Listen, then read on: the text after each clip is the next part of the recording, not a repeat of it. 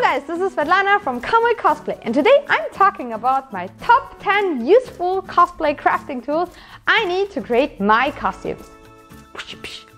So the reason why I'm creating this video is because I'm getting a lot of questions from people who are asking me how to start with cosplay.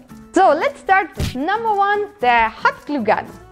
I got my hot glue gun 15 years ago when I just got into cosplay, and I'm loving this tool because it already rescued so many of my costumes, especially in the middle of the night when I tried to finish a costume just before a convention. It's super useful just to hot glue stuff together so it gets really hot and this thing is melting, and then you just glue all the things on. And since it's actually getting so hot, be really careful because you get all the burning marks. I just got one yesterday. Number 2, scissors. So I have plenty of scissors. Strong wobbler scissors, leather scissors, fabric scissors, tiny little nail scissors which are rounded, and corgi paw scissors. I actually don't use them for cosplay, but they're cute and I wanted to mention them. You surely don't need to buy all of them at the same time, especially these might get pretty pricey, but once you start working with a new material, it might be a good idea to get stronger scissors or finer ones, or just to see what you are able to work with best. Just don't cut yourself, because I did this plenty of times. Number 3, the carpet cutter. Box cutter. The box cutter is super sharp and you need to be really careful with it, but it's an amazing tool when it comes to making armor and props, especially with EVA foam and other foams. Just put the box cutter straight into your EVA foam and draw a slow and clean line to get a really nice and smooth edge. Foam dulls the blade super quick though, but it's important to keep it nice and sharp at any time. To do so, just grab a sanding stone and do stuff like this, and then it's nice and sharp, just as like at the beginning. So, number 4, the hot air gun. This thing is simply a hairdryer, but much more powerful. You can get one already from Amazon for 20 bucks, but since mine is much more stronger with 2000 watts, I think I paid 80 euros for it or something like that. You need a hot air gun to work with thermoplastics like wobbler and wonder flags, but also to heat shape EVA foam as well as to heat seal the material before you paint it. Just be careful because this thing gets really hot, and doing this here hurts a lot.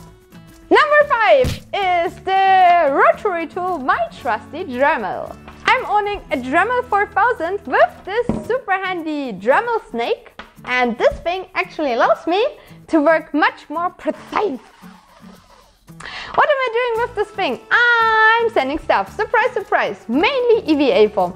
A Dremel is just perfect to add beveled edges, smooth out seams, add textures, and just sand all the things. All the things. Whee!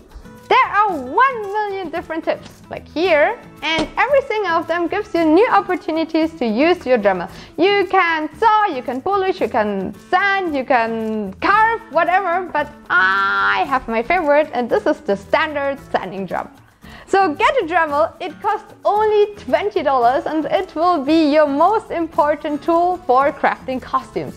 And no, sanding paper doesn't replace a Dremel. Get one now, please. Number 6 is the soldering iron. Yay! If you want to add fancy electronics and cool light effects to a costume, this handy $10 tool is a must.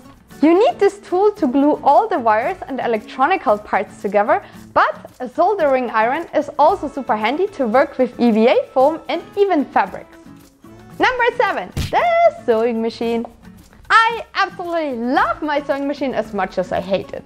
I'm not a fan of sewing, but if you want to get into cosplay, sewing is actually quite a skill you have to learn at a point. You can surely sew everything by hand or hot glue it together, which I actually never did, but the sewing machine is a very handy tool to work nice and clean and fast, and it just makes so many things so much more easier. My own sewing machine is a Brother in Novice 550, which is a little bit more pricey, but when I got into cosplay I just bought a simple machine for $100 and it did the job for quite a few years.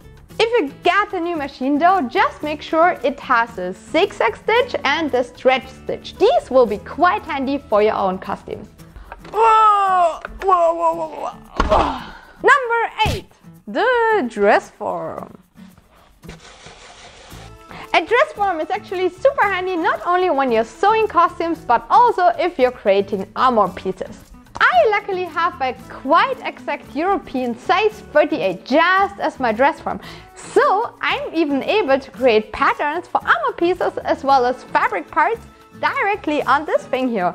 Not everybody is so lucky though, however there are plenty of helpful tutorials on YouTube which shows you how to create your own duct tape mannequin based on your own body size.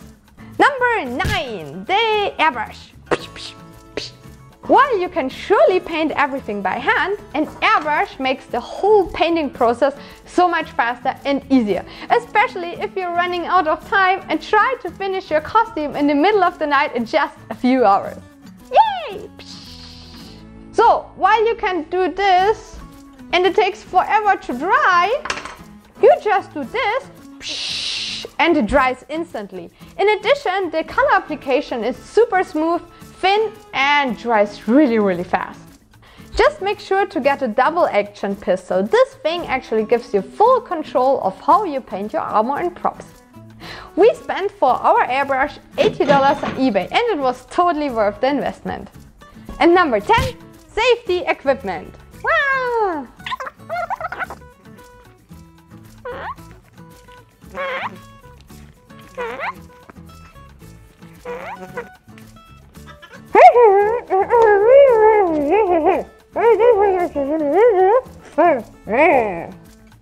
And last but not least, your cosplay helper. He does all the things you can't or don't want to do.